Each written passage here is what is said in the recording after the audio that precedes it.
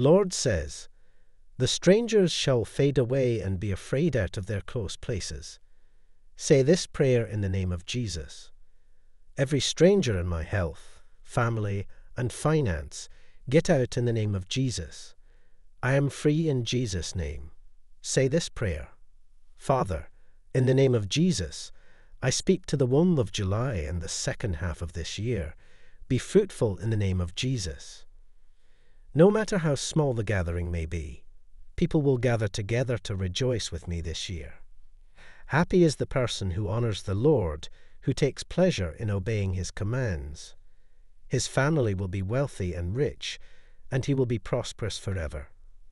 I pray for you, as you honor God, live righteously, and do his will. You will be rich, wealthy, and prosperous in Jesus' name. God is spirit, and those who worship him must worship in spirit and truth. The Lord blesses everyone who freely gives food to the poor.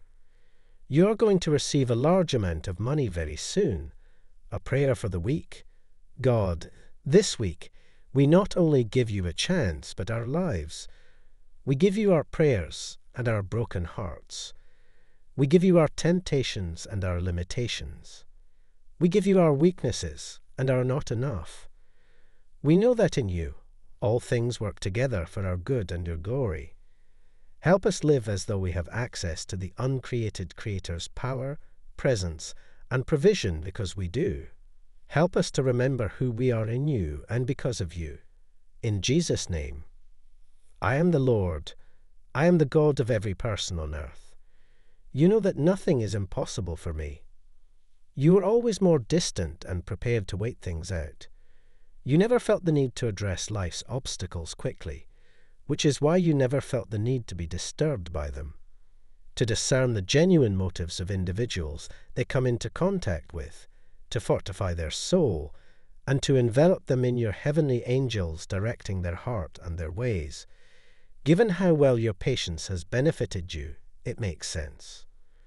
One's personality will always have an inherent balance, nevertheless. In addition to reaping the rewards of your virtues, there are certain things you should be on the lookout for if you want to have a balanced life. Your patience and laid-back attitude are the ideal illustration. I have the wisdom of the Holy Spirit within me, and I am discerning and wise. I will only put my trust in people who have demonstrated their sincerity and integrity. Whatever the circumstance, patience is a virtue and a great quality to possess. But if you have too much patience, you can find yourself standing still when you should be rushing. As a result, chances can and probably will slip by. I am surrounded by God's protection, which keeps those who would try to trick me at bay. Contrarily, that individual is this. They will take advantage of opportunities when they arise because they recognize their significance. However, they can also be impatient, which is why they are putting so much effort into planning for their eventual reveal. Type yes if you believe in God. God bless you.